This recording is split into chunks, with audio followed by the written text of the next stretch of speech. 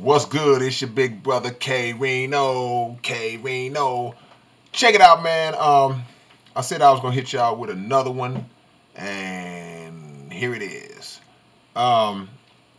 Just a few things that I've been thinking about. Independence is something that's very important to me. As an artist, I've been independent since I started. I've never been on a major label. Thank goodness, man, that I didn't when I was younger. But in the light of this new NFL policy that just came out, where the NFL has instituted a policy that requires anybody, any of the NFL personnel who is currently on the field to stand for the national anthem. If you do not want to stand for the national anthem, you have the choice to stay back in the locker room until the anthem is played, and then you come back onto the field whenever you decide. Let me just say, man, it's a bunch of BS. It's a bunch of hypocritical BS, and a lot of people are not going to like what I got to say. But if you don't like what I got to say, get over it. You'll be all right. I don't care, because everything I'm about to say is rooted in reality. If this country emphasizes that it is well within your rights to protest in the form that you would like to protest, to have freedom of speech, freedom of religion, freedom of assembly, things of that nature, then you turn right around and hypocritically criticize individuals who choose to exercise that right. Then you yourself are either snakishly trying to dismantle the cause or the attention to a cause, or you just a straight up hypocrite, or both. Because to speak on the whole protest and how it got started in the first place, Colin Kaepernick was protesting police brutality and the murder of unarmed black people in this country by police officers. He was not disrespecting the military. He was not disrespecting the American flag. These were not his intentions. His intention was to use that platform that he had to silently protest, because he made himself of no big reputation in the beginning, silently protesting against those causes that I just previously mentioned. The narrative got changed by y'all's president, and he successfully stomped out the true reason why players were kneeling in protest in the first place, and put a spin on it that made foolish people in this country, a lot of racist people too, jump on the bandwagon of they're disrespecting the military, they're disrespecting the flag. I just want to ask a few questions about disrespect of the flag, because if you looking up the word patriotism, man, and if you study individuals who are considered to be true patriots throughout American history, individuals such as Paul Revere and others, they were in protest of something. They were fighting against what they perceived to be injustices, and they are revered, no pun intended, because of that. Because the understanding that just because this is the country I live in, and just because this is the country that you love, does not mean that every single aspect and everything that that country does is correct. Doesn't mean that there are not things that take place in that particular country that you love, that you cannot be opposed to, that you can't speak out against. That's ridiculous. So because you're in America, and because you're considered an American, if you speak out against something that is unjust, now you're being ungrateful. Now you hate America. That's the one they really like to use. Oh, you hate America. No, fool. If anything, America hates us. Because its actions, America's actions have shown that they don't have love for people of color in this country. And they have no type of respect for the human rights that are God-given human rights. They don't have any respect for those human rights as it relates to black people and other people of color. These are facts. History proves it. So get out your feelings. So the narrative got changed, man. The first thing I said at the beginning of this little talk was independence. Here's my thing. Had a great conversation about this also, actually today. When I think about sports, music, but sports in particular, in this particular vein, NBA, they've had lockouts. NFL going through what they're going through right now. These are leagues that are predominantly black leagues that consist of majority of the players are black players. Start your own league up, man. And I know what you're thinking. Oh, man, they can't do that. It's not that.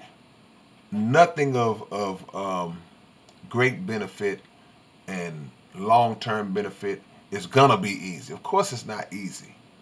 But who's the product? God, I hate to use that word, but who is the commodity in these situations, these sports arenas? It's the players. Plain and simple. So when these billionaire owners come out and you feel mistreated by these billionaire owners as a player, make them understand where their bread is buttered at.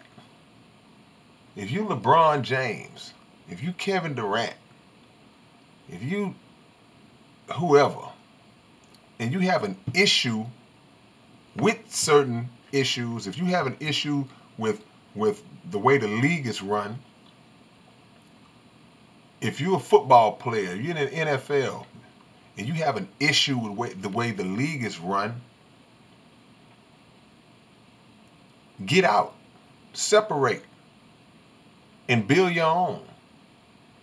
And I can guarantee you when those top players start pulling out of the league and making that sacrifice, and I'm going to get to that because I know what y'all thinking too, but when they start making that sacrifice and that bottom line starts to be affected, I guarantee you the negotiations will go a whole lot differently. When us as fans of these sports start to pull our support away from the sponsorship that supports these teams and these franchises, I guarantee you the conversations will be different. Okay, what companies support the NFL? They're not paying attention to our cause for justice. We're not spending no more money with y'all. Plain and simple. Withdraw our economic support. They'll come to the table. But maybe by then we won't care if they come to the table because we'll be in the process of building our own. And like I said earlier, I know what y'all thinking. Oh, man, he not going to do that, man. These dudes ain't going to leave all that money on the table. Well, you might be right as it relates to some, but as it relates to others, there are many that are willing to take that chance. And those who are afraid to make that move will suffer the consequences at some point, because these athletes generate billions and billions of dollars for these owners, and they're able to pay you millions, and you think you made it because you're getting these millions of dollars from a billionaire who's perpetually recycling this cycle, because you're only going to play on average 5, 6, 7, maybe if you get 10 years out of it, that's cool. But on average, you don't get, the average player gets about 5, 6 years. But as long as he owns the team, he can own the team for 30, 40 years. He could die and pass the team down to his son. And that money is steady coming in. So why don't we build our own and stop not collectively bargaining, but stop collectively begging the NFL, Roger Goodell, and all these owners to treat us right, to treat you right, treat yourself right. Get out. Get out. They do this because they know you're not going to leave. They implemented a policy that no players had a hand in the decision-making process to agree on that policy. No players were involved in that. And then the commissioner said, we'll continue collaborating with. Now, y'all haven't started collaborating. Y'all made this decision on your own. That was one owner. I think the 49ers owner who was like, nah, I ain't even voting. Out of 32 teams, one guy was like, nah, that ain't cool. You know, so they're showing you what they think about you, man. Build your own. If you're in music, build your own. Quit begging the record labels, because the record label is going to bleed you. They're going to assume ownership of your masters, and then when you dead and gone, they'll still be making money off of your work, and your children will be broke and starving. Get out. Separate. Separate. Get out. And show them who really has the power. Whether it be sports, music, whatever the case may be, get out. And watch what our unity can do in the long term. We are so dependent on the money, on the endorsements, on the perks and the popularity, when God gave you the gift. And a lot of times the gift is being benefited from by individuals who have no talent at all.